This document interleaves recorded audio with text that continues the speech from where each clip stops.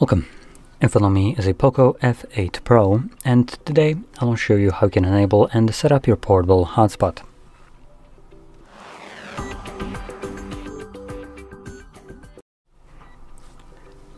So, to get started, you will want to swipe down from the top right side of the screen like this, and this will bring down all the toggles. Now in here you're looking for the hotspot toggle, which, if I'm correct, it's not added by default, so we will need to do that ourselves by clicking on the edit button right here at the bottom and then finding our hotspot somewhere below here. If I remember correctly, it will look like a chain link icon, and it does, so right here. So once you find it, you can click on the plus and then check mark, and you can see it's now right here. Unfortunately, there is no labels for these, so you'll need to remember how it looks like. Now when you see it in this panel, hold it, and this will take you to the settings. Now I recommend checking those settings out at least once. So we're going to navigate right here to set up portable hotspot, and you most likely want to start with the password. You can see default password is a randomly generated mess, so I'm going to just get rid of this abominable password and set up my own new one, which is very simple, but so is my memory, so I'll keep it this way. Now next, if we scroll down, we have other things like, for instance, security. I recommend keeping it as it is.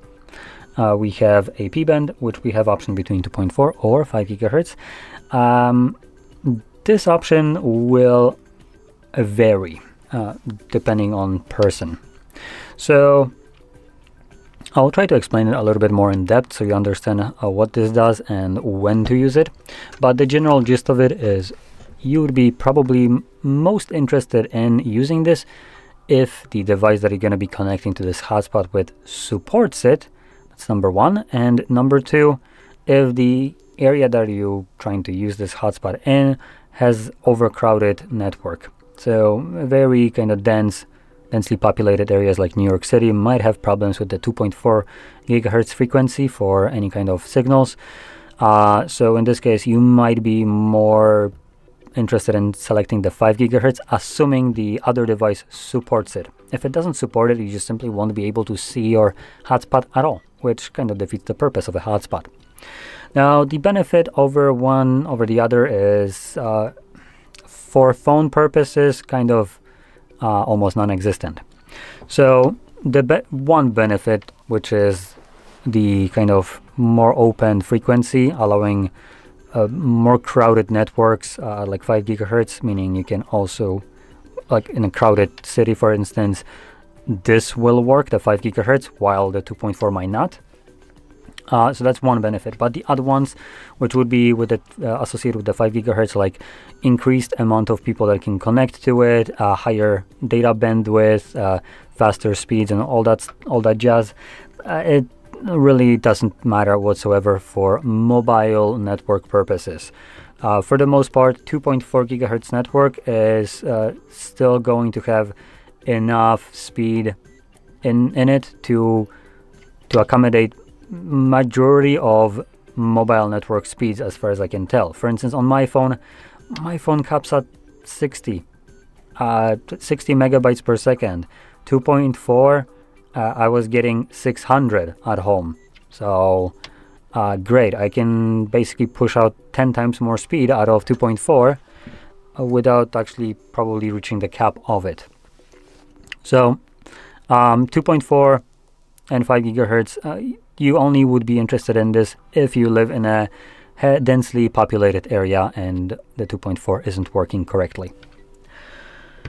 And hide SSID would basically hide your network from the list when you're looking for Wi-Fi signals, which means that you need to select it from the bottom to add manually, and you need to provide the SSID, or aka name of the Wi-Fi, and also the password. And if you misspelled something or put a space incorrectly, you're not connecting to anything then. So I don't recommend turning that on.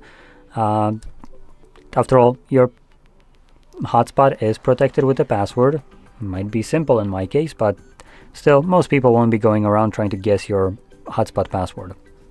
Now make sure you click on the check mark to save those changes. And before I go any further, I do want to also talk about one last option in here, which is the turn off hotspot automatically. This option basically makes it so your phone will turn off the hotspot on its own when there is no connected devices to it, which is actually a pretty decent option, as hotspot does consume more of your phone's battery, and on top of that, this one works based on connection. So as an example, if you're using a laptop doing some work and you close the lid of your laptop because you're done working, that will mean that your laptop disconnects from your hotspot, which is pretty good. Now, alternatively, some other devices have idle time, and idle time you could still be using it, but just not using any data for like 10 minutes and your phone would turn it off. So that's a bad one. This one is a good implementation. But I do want to point out, I don't know, maybe for you, sometimes your hotspot turns off for no reason. You might want to turn that off in this case, or try to reevaluate what is causing it to turn off, and try to fix it. Anyway, let's close this up. Find the toggle again, and this time around I'm just going to simply tap on it to turn it on. And you can see at the top, hotspot is on.